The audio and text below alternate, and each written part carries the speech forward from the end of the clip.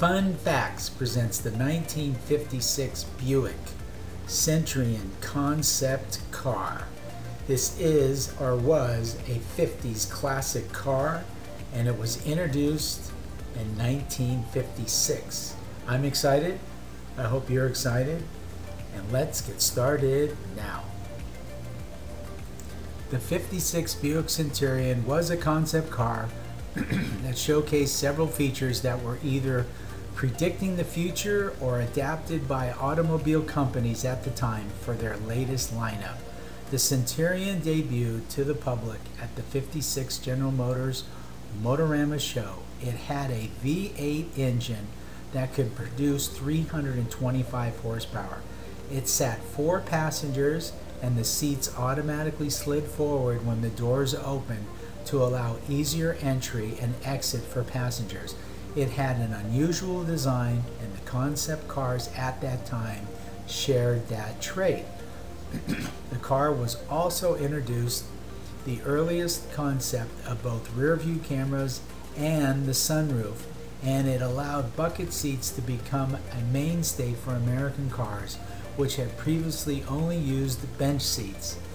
It had 2 tones, red and metallic, and this design scheme applied to both interior and exterior. The interior body used fiberglass construction, and it had a bubble window and roof combination, with the windows unable to be opened the way the windows open in modern day cars. Many ideas will soon be used by both Chevy and Buick for their current automotive models. The 56 Buick Centurion accurately predicted the future of automotive vehicles in so many ways. One of them were the bucket seats. The car displayed bucket seats, which were uncommon in the United States at that time. However, bucket seats were commonplace in European cars by that point, and they came standard. That said, United States still used bench seats for their cars at the time, and it was after this model was on display that did automobile companies begin to rethink their approach, and bucket seats become a mainstay in American cars. And another feature was headrests, which also were not part of American cars at this time. The Buick Centurion totally revitalized the way American cars had seats and the way American automobile manufacturers looked at installing seats. Developed for and debuted at the 1956 Motorama, the Buick Centurion's futuristic design has been beloved for decades. With many features considered new today, this car was certainly ahead of its time. Buick enthusiasts will recognize the sweep spear, the chrome on the Centurion, as being similar to the 1957 Buicks. They might even recognize the rear fins as being those of the 1959 models. The rest of the car, however, is a one-of-a-kind. The Centurion uses a freestanding speedometer with a fixed indicator and rotation dial. A television camera mounted just above the tail cone projects images from the rear of the car to a screen on the dash, thus eliminating the need for a rear view mirror. Centurion's wings, tail cone, and canopy top reflect the influence that aircraft design had on many of the GM designers. Sometimes your wallet won't stretch to purchasing your dream motor car, but don't worry too much. These are some cars that even the biggest bank balances can't buy. The dream cars that will forever remain a dream. These are the concept cars that never go into production. The Buick Centurion concept. When you conceive of a car that needs to be a part rocket and part jet fighter, a car that can take you to the moon and back, when GM debuted the Centurion concept at the 1956 Motorama, they made many of those dreams of a fantasy a reality. GM had been showcasing concept cars at the Motorama throughout the 50s. Most of them ended in the crusher, but the Buick Centurion was destined for the history books. Excuse me. Designed by GM's the current Vice President of Design, Harley Earl, with the help of his future successor, Charles Chuck Jordan, the Centurion was the perfect car to start at a motor show, which was famed for displaying cars on moving sets and with performers and bands as accompaniment. Featuring a stunning two-tone paint job, the Centurion looked aggressive, almost shark-like, but its softer glass dome roof, it gave away to a jet fighter cockpit, a design feature which has been the favorite of many concept cars before and since. Inside the bubble was some fairly space-age tech. Gone was the mirrors, replaced by a central camera screen. The seats retracted for ease of entry, whilst the steering wheel counterlevered off a central column of chrome.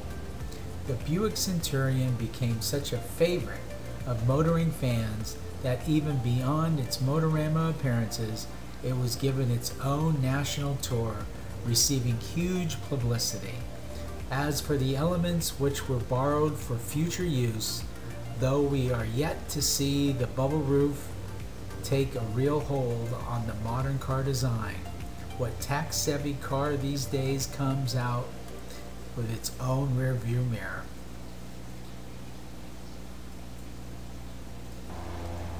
Developed for the 1956 General Motors Motorama, the Buick Centurion debuted an impressive number of features back in the day.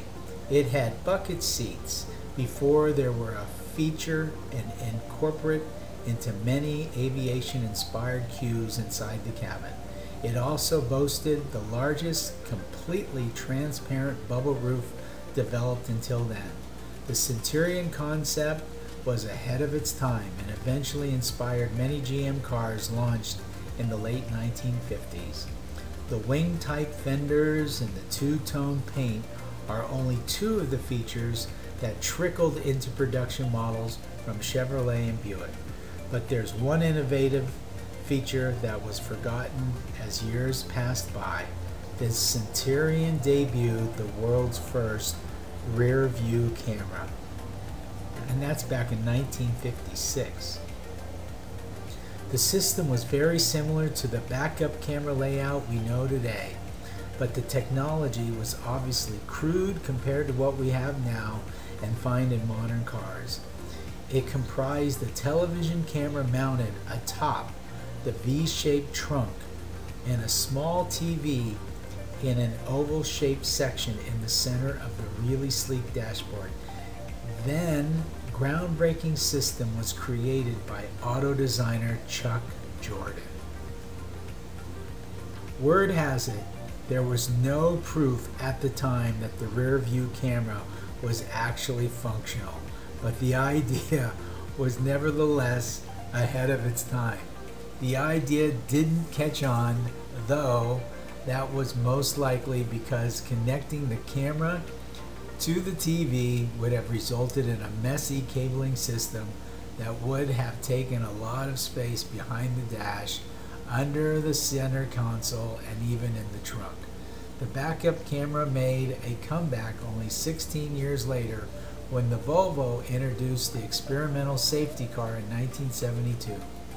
It remained an experiment yet again, and it took almost 20 more years until a production car with a rear view camera became available. Toyota offered one in the Sawyer from 1991 to 1997, but it was restricted to the Japanese market. In 2002, Nissan started offering rear view cameras globally in the Primera and the Infiniti Q45.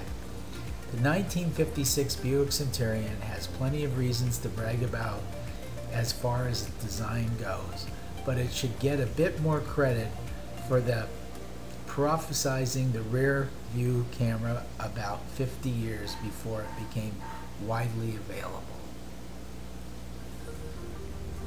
Okay, well, if you found yourself this far into the video, we'd certainly like to thank you for taking the time out of your day to watch our video. And if you like our video, please give us a thumbs up, because it really does help our channel. And if you like our channel, please subscribe, because we'll be doing all the concept cars from the 50s and 60s. We'll be doing the sports cars, we'll be doing hybrid cars and supercars, we'll be visiting autoramas and car shows, hot rods and custom cars, a little bit of everything for everybody. So we'll look forward to seeing you when we upload our next video. Thank you for taking the time out of your day, and always, always, always take good care. Thank you.